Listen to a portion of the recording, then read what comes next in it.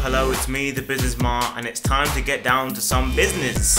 Today, I want to talk to you guys about ASOS. I think we all know about ASOS, but I'm going to go into a bit of extra detail, give you a background information, just sort of bring up to speed on what the company is about. So, let's go.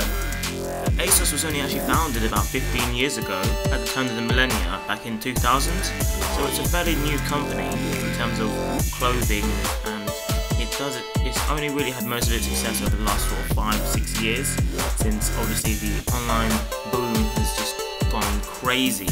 Everybody pretty much has Wi-Fi everywhere, 4G everywhere, it's tablets, smartphones, and it really pretty much delivers on its slogan, which is that they're going to discover fashion online, and they want you to discover fashion online.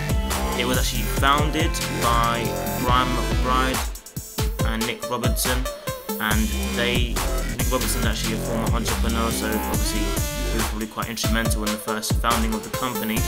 And to be honest, they've got about 4,000 employees, most of them being in the fulfillment centre in Hertfordshire, and then the rest being in their head office in Camden Town. So they are a British company, and they're actually doing really, really well. If you look at their revenue in 2014, £975 million. Okay, that is an astronomical amount of money. And when you look at their pre-tax profits, they're actually at 15.7 million up to 30 million. So that is actually crazy. And then sales are up by 46% at 495 million.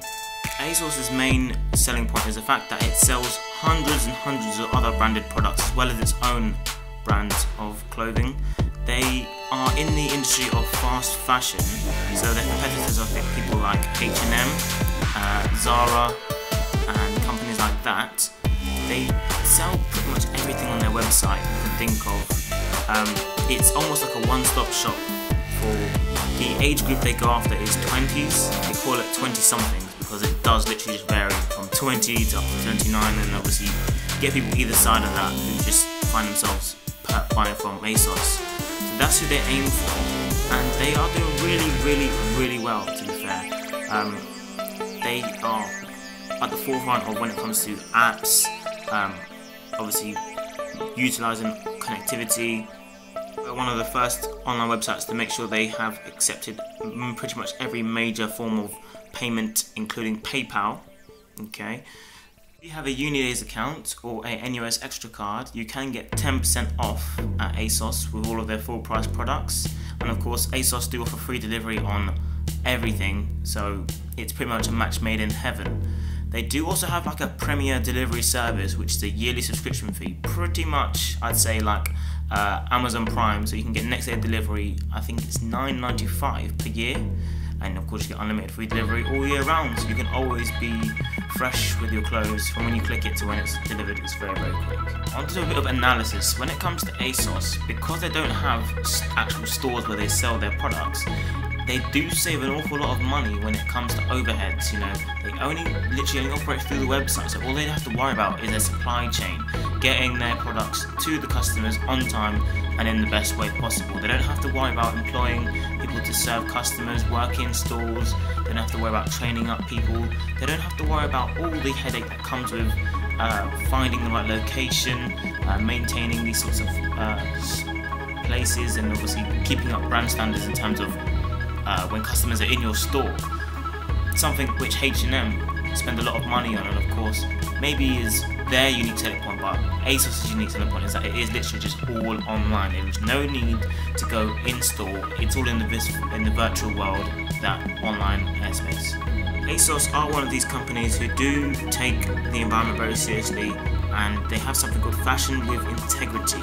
So they want their customers to know that the products they're purchasing from them are sourced properly, people who make them are being paid a good wage, and to be honest, it's something which all companies should be doing nowadays. If they're not, then you really are losing, but ASOS are bang on it.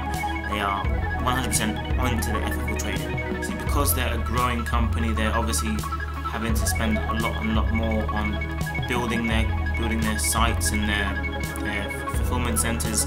They have been monitoring their carbon footprint since 2008, they say. Obviously, when a company's actually monitoring it and taking it seriously, they can obviously take steps to reduce it. And again, most companies should already be doing this, but ASOS are championing themselves and already being at the forefront of this.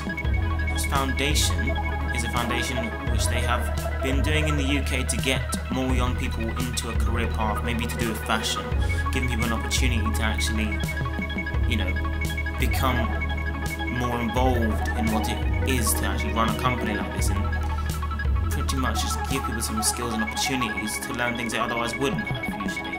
Now then, this is an interesting one. ASOS are obviously quite interested in how positive body image affects people and their customers, and they really want the fashion industry to make sure they don't place too much emphasis on our society, especially young people, to look a certain way. So they do mention they have strict guidelines and the way they work with their models and the relationships they have with them to, of course, not promote any negative body imaging.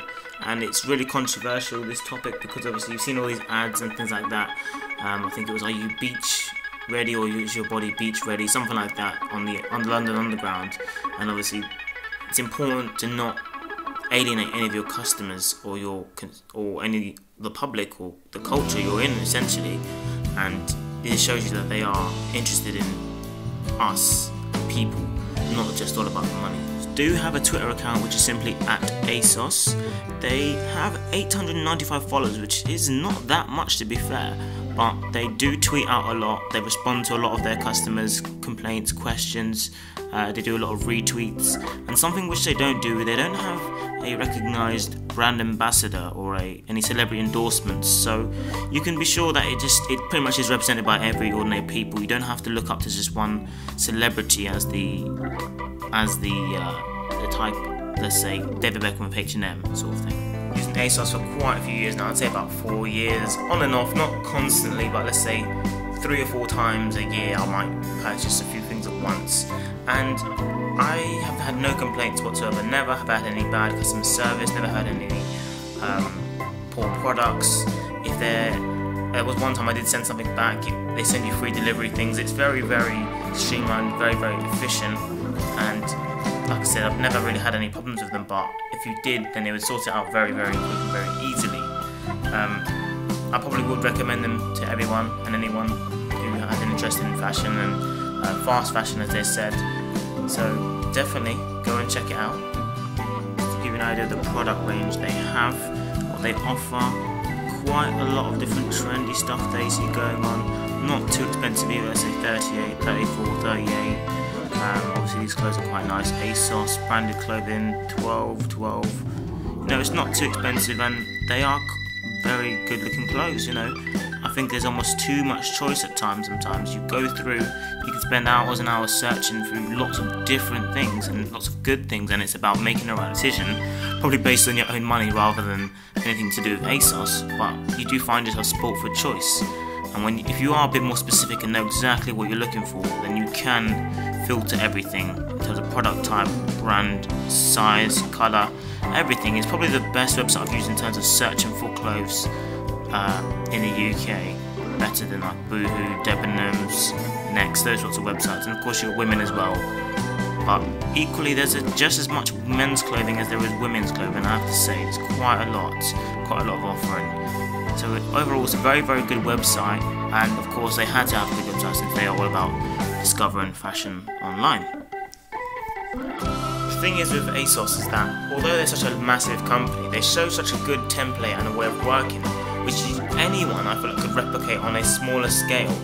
As an individual myself, if I was going to start up an eBay, I could follow the trend that ASOS has, sort of get lots of different brands, but maybe sort of specialise in one particular clothing type, like military clothing or suits or something like that. If it was just something specific, I could take a similar approach to it in terms of making sure loads of different brands are pulled together, people can buy them all from one place and they know exactly what they're going there for. That's how I would emulate sort of from ASOS, and they present themselves as a very good standard to follow. So it's been me, the business ma, and we just got down to some business.